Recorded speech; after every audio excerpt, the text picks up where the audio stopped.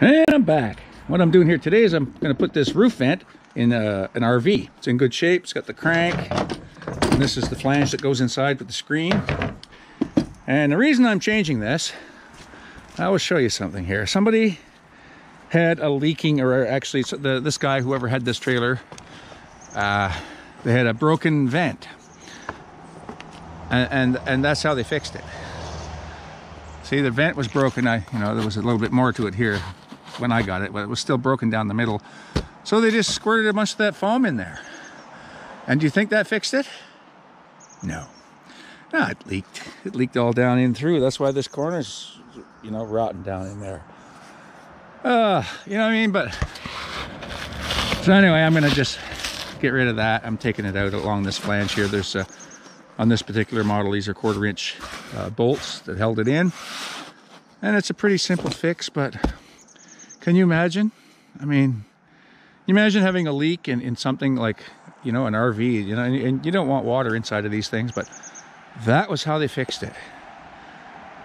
Anyway, I've seen it all now, I think.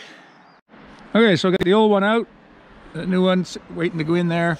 I clean up around this flange.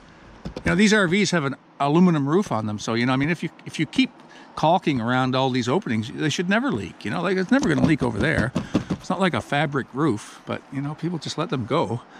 I'm using this stuff here called Big Stretch. It's a flexible white caulking. There's a million other things you can use to seal this into the ceiling.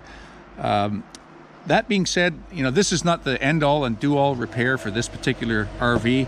It's obviously got some water damage inside in the ceiling and whatnot, and that's a repair for another time. All I want to do is just get it buttoned up for now. So I'm going to seal it with this stuff. I got some new 3/4 screws, and we'll get that buttoned down. Just put a little bead like that. Okay, like that.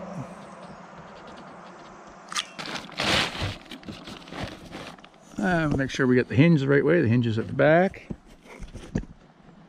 Sit that one down on there. Okay, so I put all the screws in there, and it was nice to see a bit of the caulking come up around the screws as I screwed it down. Okay, now what I'm going to do is I'm going to clean this off.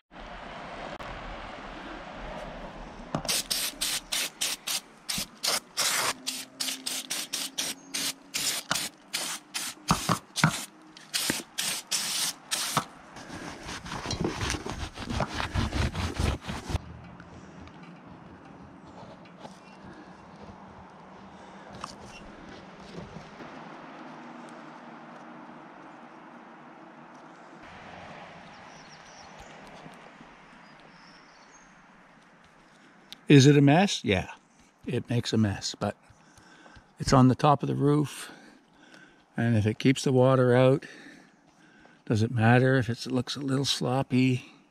Yes, but does it really matter? No.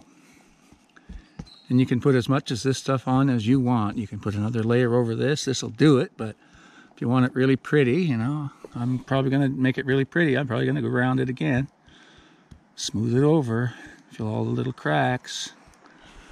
But like I say, that's your own preference.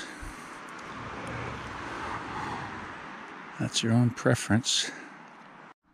And there's the trim put on the inside, the screen, and the crank handle in. There you go. And that's how that's done. Thanks for watching.